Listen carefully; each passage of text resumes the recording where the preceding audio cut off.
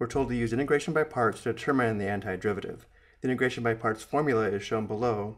The integral of u dv is equal to uv minus the integral of v du. And we normally let u equal the part of the integrand that makes differential u simpler. So in our case, we will let u equal 3x and dv equal sine x dx.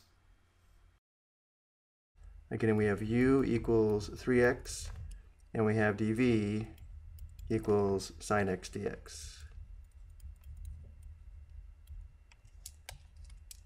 So now we differentiate to find differential u, and we integrate to find v. The derivative of 3x with respect to x is 3, and therefore differential u is equal to 3 dx. Now we integrate both sides of this equation to determine v. Let's go ahead and show the work.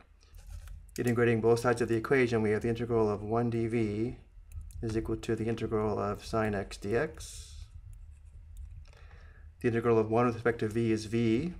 V equals the integral of sine x with respect to x is negative cosine x.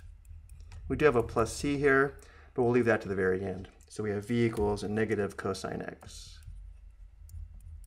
And now applying the integration by parts formula, the given integral is equal to u times v, which is 3x times negative cosine x, or negative 3x cosine x, minus the integral of v du, where v is equal to negative cosine x, and du is equal to 3 dx.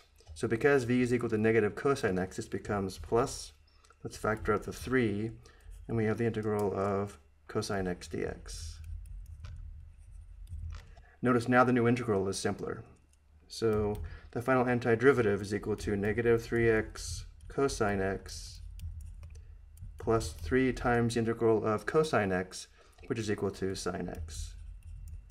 And then we add the plus c. I hope you found this helpful.